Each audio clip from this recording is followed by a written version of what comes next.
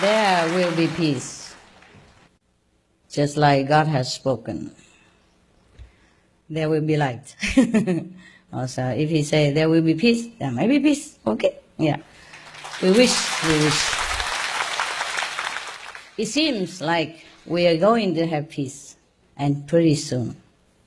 According to all the news that we have nowadays, even though we still have a little fraction here and there between some maybe previous life incarnation enemies.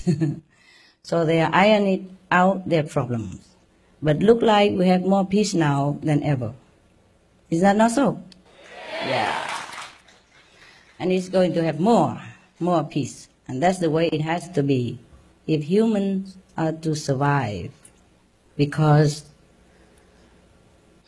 we have done a lot damage to this beautiful being called Mother Earth already. And I hope that we still have enough time to redress it, to correct it, to repair it somehow.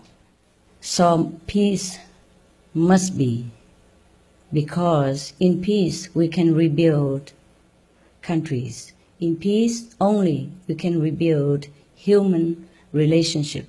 In peace only we can attain heaven.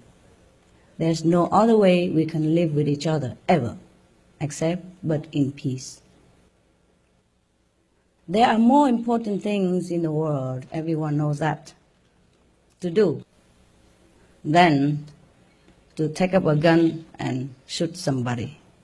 This is the least thing we could even think of. We should never even think of anything like that in all our whole lifetime. But our brothers and sisters have kind of awakened somehow to this urgent, important, and must be cause. Is it the cause of peace?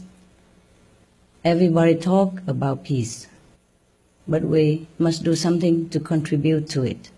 By love our neighbor, by stop doing anything that we think and know is wrong. Anything wrong, we stop right away. Anything right, we do it right away. And it's very simple kind of living.